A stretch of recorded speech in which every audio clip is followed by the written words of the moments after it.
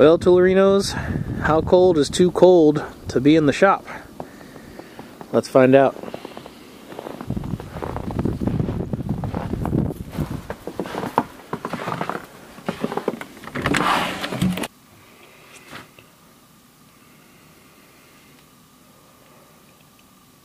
"24 degrees. Pretty chilly." Well, out in the freezing shop, I decided I would try to polish especially that spot and that spot on these shades that are also Z87 rated, so they are safety glasses, but the worn spots right where you look through them make them very annoying to wear. So I wanted to try and polish it and see if I could take those scratches out of it. But unfortunately, in the cold shop, everything's frozen.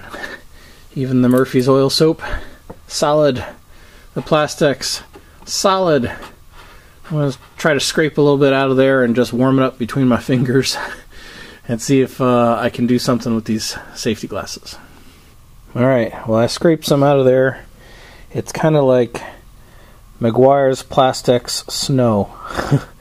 But we'll see what it does. Alright, well, just using the Meguiar's didn't really take away all those spots. It definitely helped. It definitely is better and more usable that way.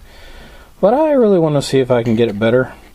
So I busted out the number 7 rubbing compound, and interestingly, it is still liquid. So, huzzah! Let's give that a try. Alright, well, it's not perfect, but it's definitely better than it was. And I'd say they're usable. They're certainly better than getting a sharp stick in your eye.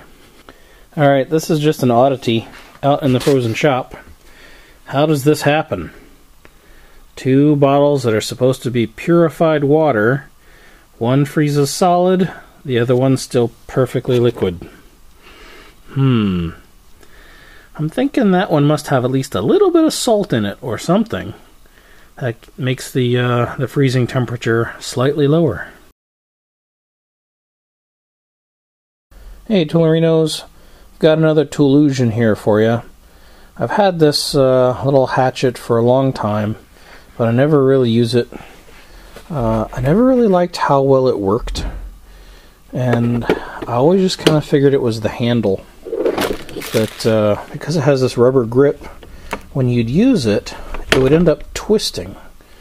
Every few hits, the handle would be twisted, and you know, every time you were swinging, you would end up missing your target, or the head would start being crooked.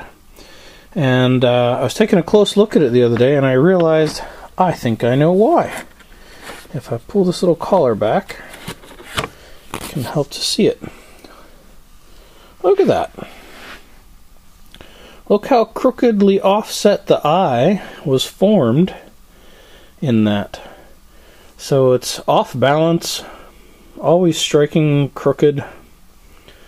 So I think that's dangerous. I don't really want to use it anymore, and I have no intention of trying to fix it.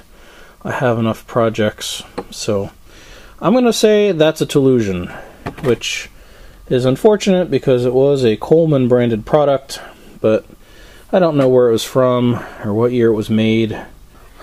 So unless someone out there watching has a bright idea for how to make use of this in a safe way, I think it's just going to go in the bucket.